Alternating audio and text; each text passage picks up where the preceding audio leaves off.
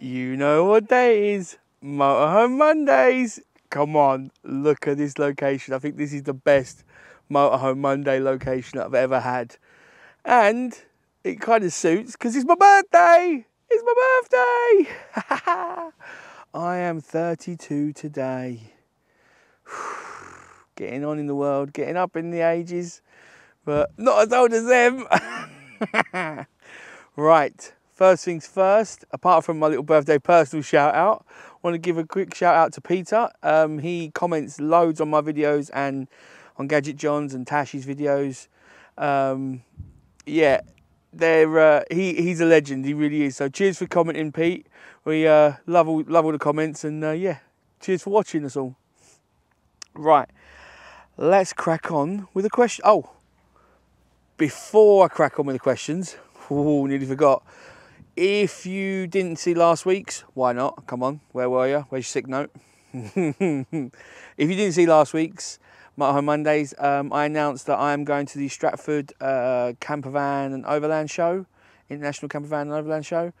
And I've got a discount code, which I will drop in the comments below. I think the army are doing some training exercises over there, so there's a few FUDs. So bear with me. So yeah, the discount code, if you do want to come, grab your tickets, is 20% discount code in the description below. So just use that, and there's a link there. Click the link, go over there, click camping, and if you're going to come camping, or if you're just a day ticket or whatever you're doing, use the code, get some discount, and I'll see you there. There's going to be a load of us there, so look forward to seeing you there. Can't wait. It's on the 19th and 20th of September. I'll put the dates up here just in case I'm wrong. So whatever's here is correct, because I might have forgotten the wrong dates. So if you have got your tickets to Stratford and you are coming along, I will see you there, stickers in hand. So come find me, grab a sticker, and we'll socially distance wave instead of an air hug. You know, COVID and all that. But yeah, can't wait. Now let's crack on with the questions. Is it easy and comfy getting a shower in the motorhome, and how long can you stay in it for? Yeah, I mean, I'm a big guy. I've just literally had a shower in my motorhome. I leave the door open because then, and I've got the shower curtain comes round, so it gives you a bit more elbow space, you know, so you can swing around. But to be fair, no, there's plenty of room for me, so it doesn't bother me at all. And like you obviously know, I'm a big guy, and I get on fine in there. As for how long, well, mine's a 100-litre water tank, so you know, it's a 10-litre water heater, which is constantly heating more as you're draining it, you know. And you're not having 10 litres of hot water punched straight through, because obviously you're mixing it with cold. So it all just depends on how much and how hot you're going to have the water, really, and how long you want. So, you know, I don't have luxury showers. I just usually, you know, rinse down, lather up, rinse off. That's pretty much it. It's not going to be a long, massive shower, because it doesn't need to be. It's just it's for functionality, not for, yeah, that's the way it is. Yeah, so I don't have long showers in there because, well, one, you can't, you know, you just can't, because you'll use all your water and then you've got none and you've got to refill again and again and again. But they're adequate, they're enough.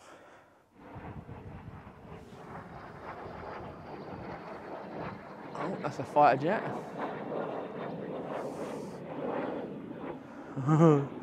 There was some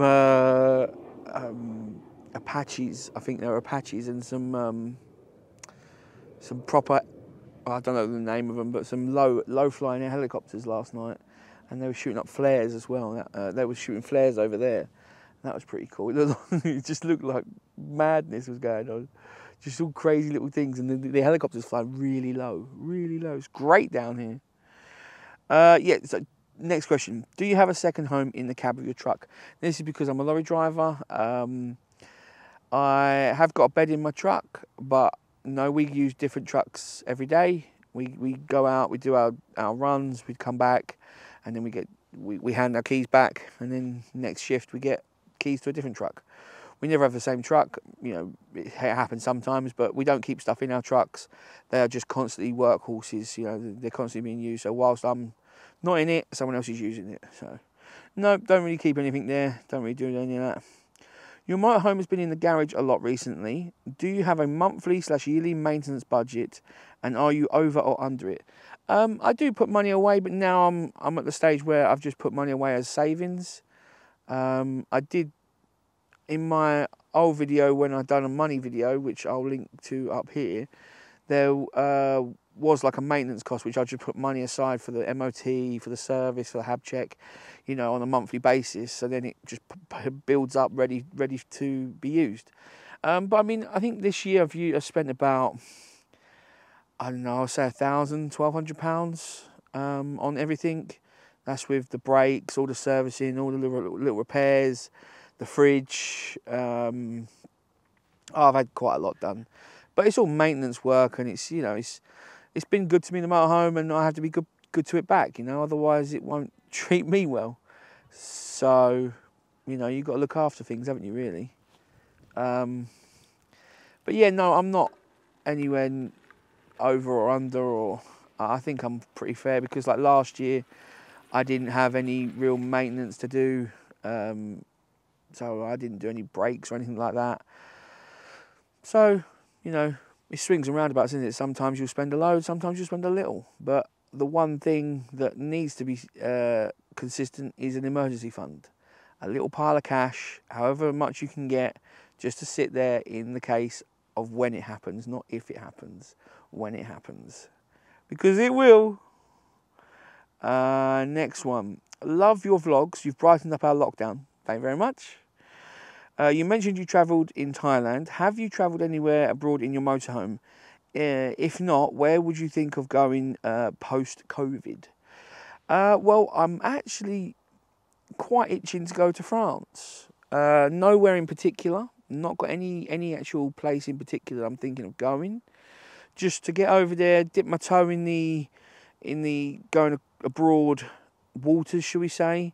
Having a little look around, find some cheese, find some breads, some baguettes.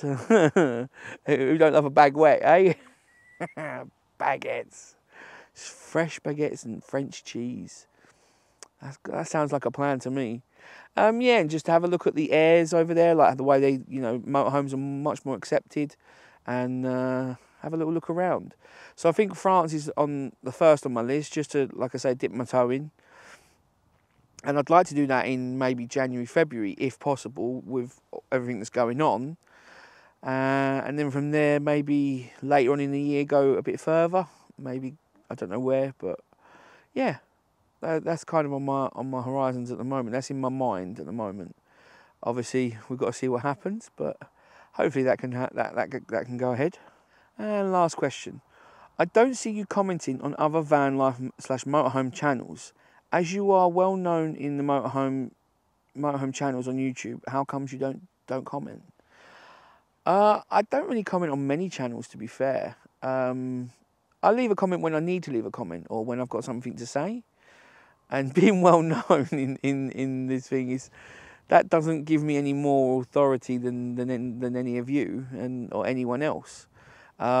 Just because I've got a channel on that doesn't mean I know more than anyone else or know something better or more. It's just that my ugly mug's out there a lot more than yours, you know. Not saying you've got ugly mugs, but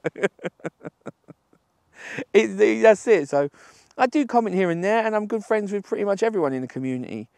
I like to be friendly with everyone, but I'm only going to comment if I've got something to say, or if I can help, or, you know, if it warrants a comment, you know. So, like my mum used to tell me, if you ain't got nothing nice to say, don't say nothing at all. And that a few people could use that advice, you know, what leave comments on my vlogs and other people's. But apart from that, no, I just comment where I need to. So, and on that note, if you've got any comments, leave them in the comment section below. If you've got any questions for next week's Motorhome Mondays, drop them in there. If you want to contact me on Instagram or Facebook, then the links are in the description below. And if you've got any more video ideas or anything you want to see, anything you want me to do, anywhere you want me to go or I should visit, then leave them in the comments below, or drop me an email at Darren, D-A-R-R-A-N, drop me an email at Darren, D-A-R-R-A-N, motorhome@theurbanmotorhome.com. God, that was hard to say that, wasn't it? My own email address, can't even say that. But, right, I'm going to go crack on. You have a great week, guys, and take it easy. Have fun. Bye. Look at it.